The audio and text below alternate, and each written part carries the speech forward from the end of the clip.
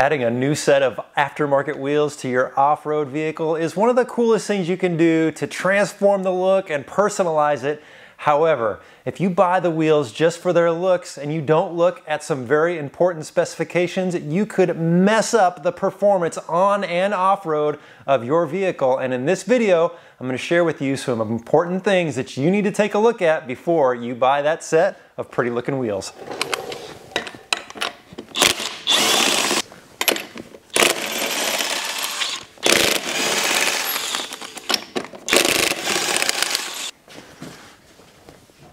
Oh, jeez, forgot how heavy that wheel is.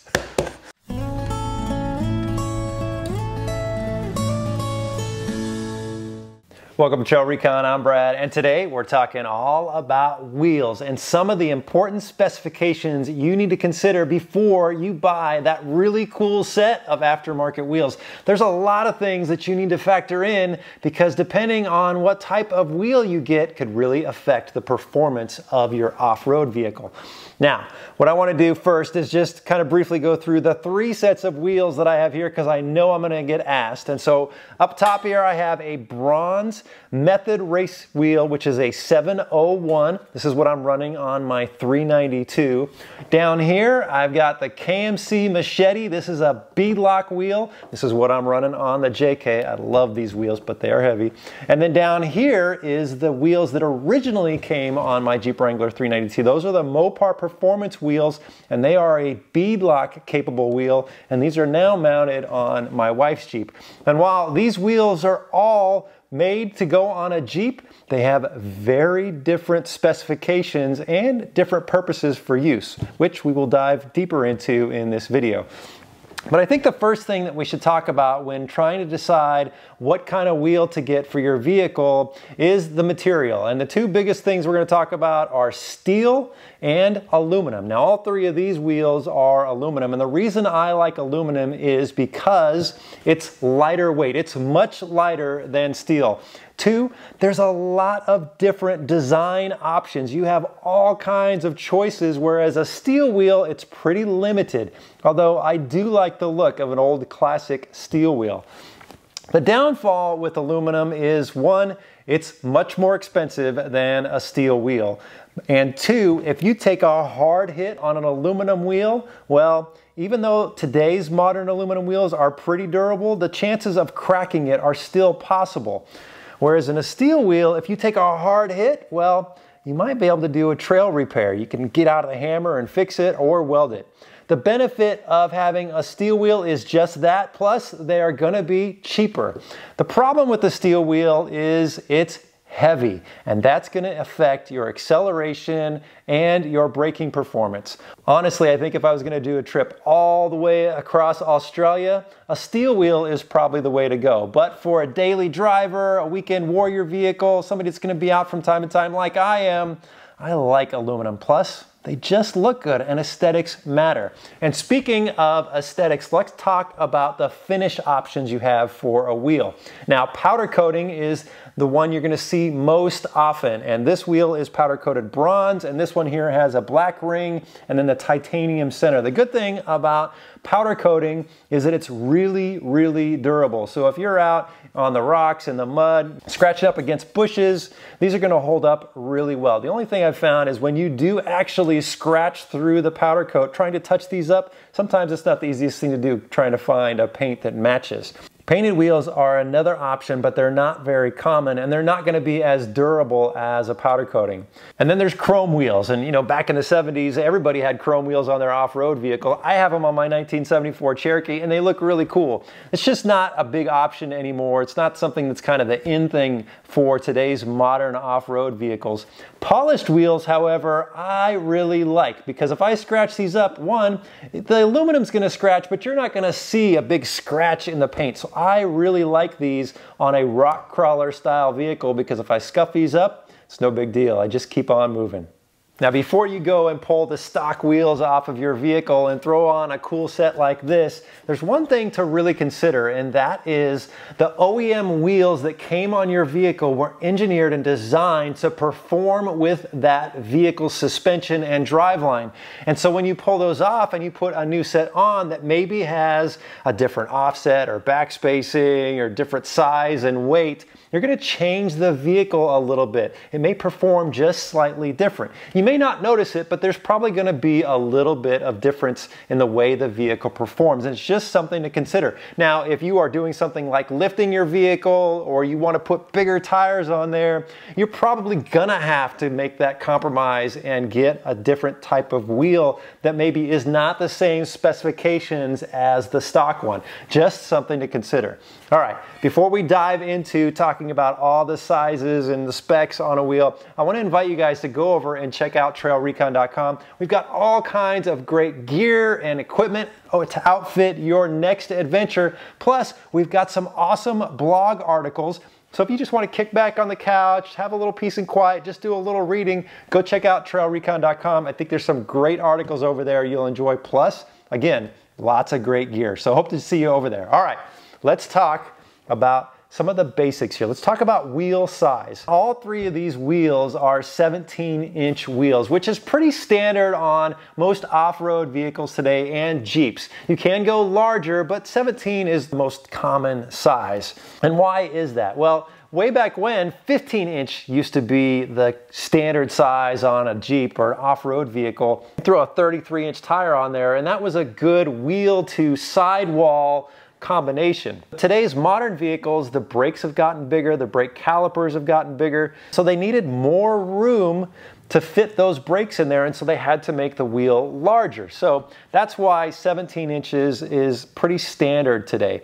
That, however, does not mean anything is compromised, because we're now throwing 35s and 39s and 42s on there, so you could still go a larger wheel but still have plenty of rubber and sidewall to get out there and give you lots of grip. Now, when you do go larger tires, well, the next thing you need to think about is the width of the wheel. And this wheel right here is 8.5 inches wide. And it's important when you are deciding which wheel to get is to look at the tires you're going to be putting on there. The tire manufacturer will specify a recommended width of the rim. And so right here, this is a 39-inch tire, but it's also 13.5 inches. And so this KMC wheel is 9 inches long to accommodate that. Whereas this is a 35, a 12.5 inch width, and this wheel right here is an 8-inch wheel. And so that's, again, this is what came standard on the 392. So just take that into consideration when you are figuring out the width of the wheel. Take a look at what tires you're going to be running and what they recommend. All right, now I want to bring you in a little closer because we're going to talk about some of the smaller specifications on a wheel. And the first thing we're going to talk about is the lug pattern. And so typically on a Jeep, the wheel lug pattern is 5x5. And so what does that mean? Well, that means that I have 5 lugs, and if I was to draw an imaginary circle through the center of all those lug holes and then measure the diameter of that circle, it would be 5 inches, giving us that other 5, so 5x5. Now, the funny thing is that if you flip this wheel around and you look at the stamping in there, it's actually a 5x127 because they go by millimeter. So, while you may see 5x5, you may also see it in metric, so make sure you pay close attention to that. The other thing about the lugs here is this is what's called lug centric. So when I mount this wheel up on the Jeep and I put it over those lug nuts, then I put the lug bolt on there. When I tighten that down, the wheel is able to be centered over those lugs because this lug nut and the inside of this wheel are tapered. And so when you clamp those together, it centers everything. Now, there are some wheels that are what's called hub-centric, which means the center hub bore of the wheel is what centers that wheel on the vehicle, and so you may need to pay attention to what your bore size is in here. There are some vehicles and some wheels that are both hub-centric and lug-centric. You just need to know what your specifications are. Most modern aftermarket wheels are going to be lug-centric.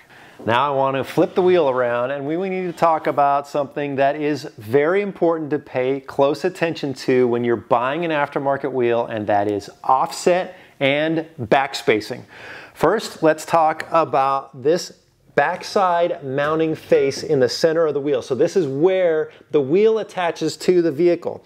If you were to draw a line that goes right through the plane of this wheel at the face of this surface, it would come dead center on this wheel specifically, because this wheel has what's called a 0 millimeter offset, meaning that surface is right dead center in the wheel. Now, on the KMC wheel that I was showing you earlier, that has a negative 38 millimeter offset, which means that mounting plate is further back on the wheel, pushing that wheel out. On the Mopar wheel, it has a positive 12 millimeter offset, which means that surface is closer to the front of the wheel. Why does that all matter? Well, depending on where you need that tire to sit is going to matter a lot on that offset. So offset is important to note, but the one measurement that a lot of folks talk about is backspacing, and that is the distance from that mounting surface to the back of the wheel. And so if I'm going to take that measurement on this wheel, specifically it's 4.4 inches of backspacing. If you're running a larger tire, you're going to need clearance from a lot of your suspension components, and you're going to have to find a wheel that's got a little bit less backspacing. Typically, a stock wheel is going to have 5 to 5.5 inches of backspacing, so that center line is pushed in further, so you've got a lot more room back here, because that keeps that wheel tucked up underneath the fender and closer to the suspension components. But when we start going bigger tires, we need to push that wheel and that tire out a little further. The disadvantage with that is when you do that, you start to create more leverage on some components, specifically the ball joints and the bearings.